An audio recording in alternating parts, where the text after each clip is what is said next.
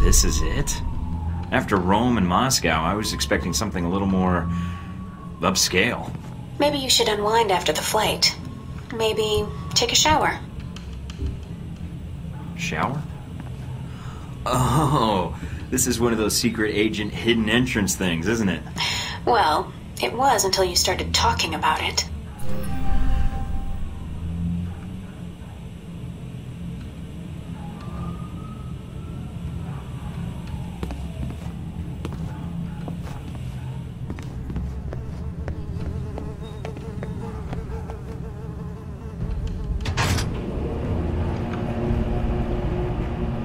Are you sure about this? Positive. Trust me. Okay. See? What did I tell you? This is why I love you. You can send roses to my dead drop in Prague. Now that you've made it to Taipei, what are your plans? I sort of figured I'd improvise and put an ear to the ground and see what I can find out. Don't you think you need a little more focus than that? I've got 3 leads to start with. This Stephen Heck guy seems like he knows what's going on in Taipei. He might be able to answer some questions. Be careful, Mike.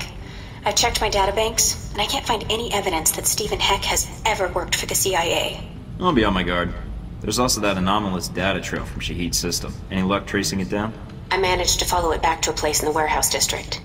I'm forwarding the address to you now. What's the final lead? Simple. Follow the money. Shahid was funneling large amounts of money to a front corporation for the White Oak Mountain Triad. I think I can persuade them to tell me why. Sounds like you've got everything figured out. Isn't that why you love me? You watch yourself out there, Mr. Thornton. Always.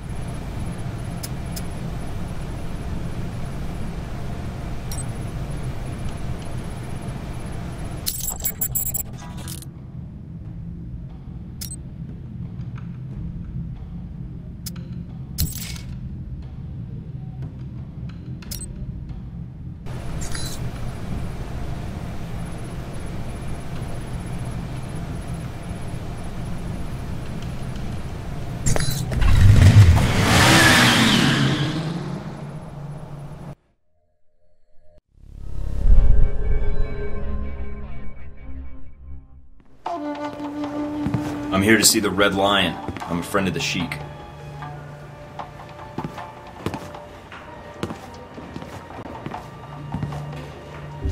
Hongsher, I presume? Nice place you got here. You know, I always wanted to retire someday and open my own restaurant. Maybe a little sandwich shop. Who are you?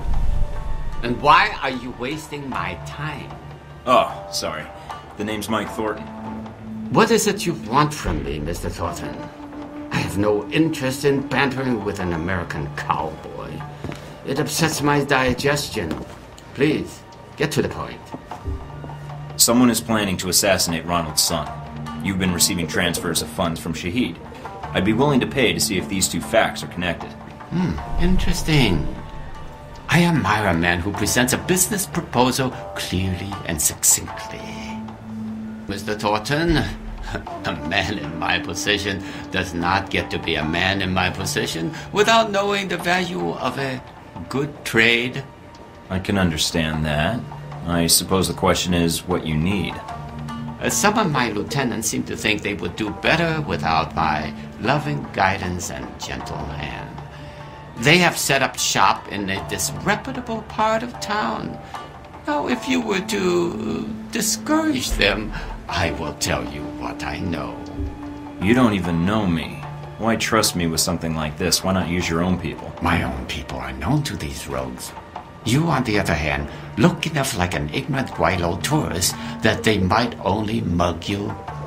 Well, when you put it that way, it's hard to argue. All right, Mr. Hong.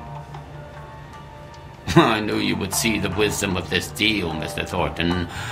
Contact me again when my wayward children have been dealt with, huh? Oh, and Mr. Thornton. Yeah? Don't call me Mr. Hong.